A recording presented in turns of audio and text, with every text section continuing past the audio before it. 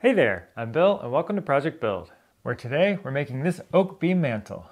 I got the boards for this project from my local hardwood store, and they're rough sawn and non-standard dimensions, so I started by rough cutting the boards slightly larger than the final dimensions I need for the beam, so that they'll be easier to manage.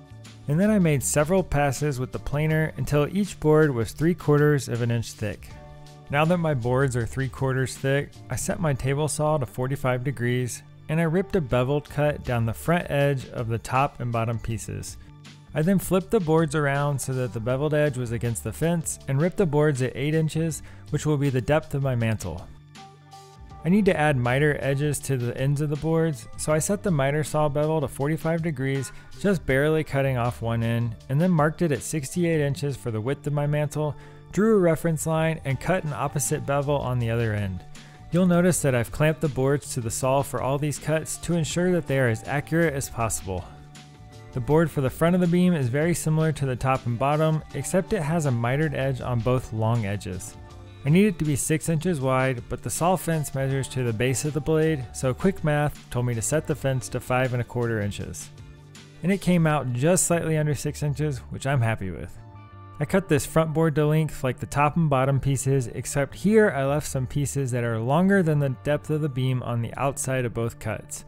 And I'll use these extra pieces a little later in the video.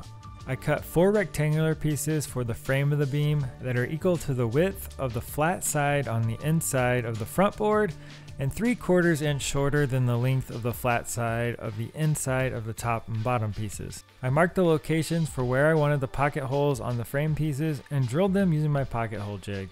Then I clamped and screwed the frame pieces to the inside of the bottom board of the beam, spacing them evenly across, aligning the end pieces with the edges of the bevel cuts. I laid the top board of the beam with the inside up, set the bottom half on it, aligned the front edge of the frame pieces with the start of the beveled edge, and used a speed square to align the boards end to end. Once aligned, I clamped it in place and screwed the ends together.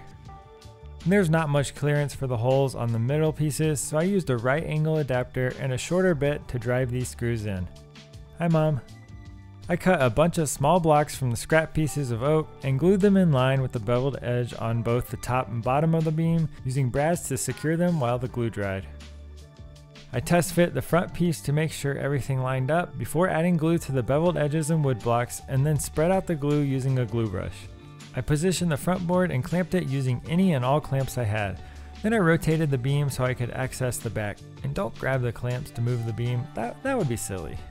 I used the pocket holes I drilled earlier to screw the frame pieces to the front. Then I pre-drilled and added a trim screw through every glue block, being sure to clamp each location while I was driving the screw. I'm making the boards for the ends of the beam from those leftover pieces of the front board from earlier in the video, but currently the bevel is in the wrong direction, so I cut a bevel on the opposite 45.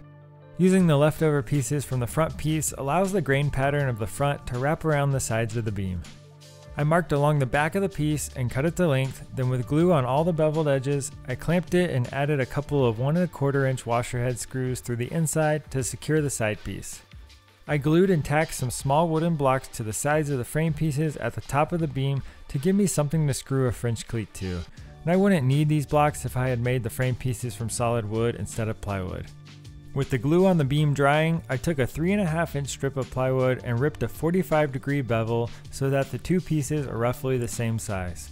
I added glue to the top of the French cleat and the screw blocks, then pre-drilled, countersunk, and added a wood screw at each screw block location to hold on the French cleat.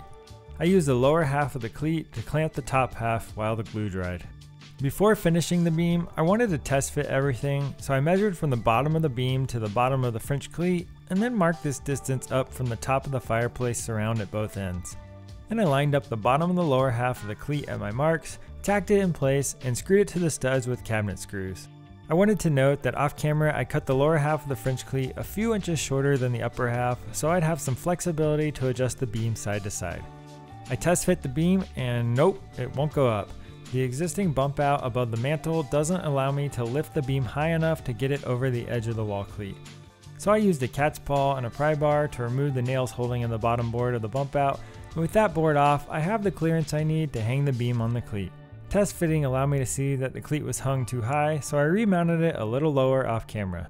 To finish the beam, I first sanded all the flat surfaces with 220 grit on my orbital sander, and then used the rounded edge of a screwdriver shaft to round over the seams. Doing this closes the small gaps by forcing the wood fibers of the two board edges together. After this, I hand sanded all the corners to smooth them out, and then removed the sanding dust from the beam with an old paintbrush. I applied a coat of stain in the direction of the grain, and a few minutes after applying, wiped it down to remove any excess stain. After letting the stain dry overnight, I looked to fix the larger gaps that couldn't be closed using the screwdriver trick. I could have filled these gaps with wood filler before staining, but in my experience, wood filler gets into the grain of the wood and does not stain very well. Instead, I applied a colored matched wood filler, and while the filler was still wet, wiped off the excess with a damp cloth. I thought this worked really well and will look to do it like this in the future. I applied a coat of wipe-on polyurethane to the entire beam.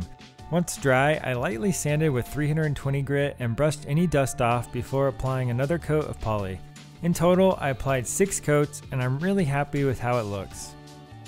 I glued some small wooden blocks to the ends of the wall cleat and then set the finished beam in place, making sure it hung over each end an equal distance.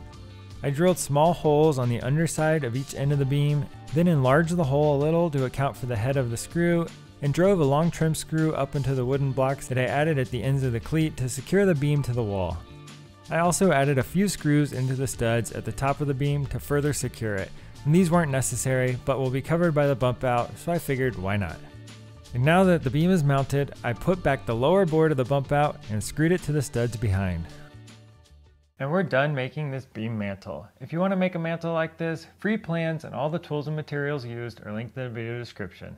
If you liked the video, be sure to give it a thumbs up and consider subscribing so you won't miss my future videos, like making this fireplace surround, which is coming soon. Until next time, go build yourself and make a beam mantle.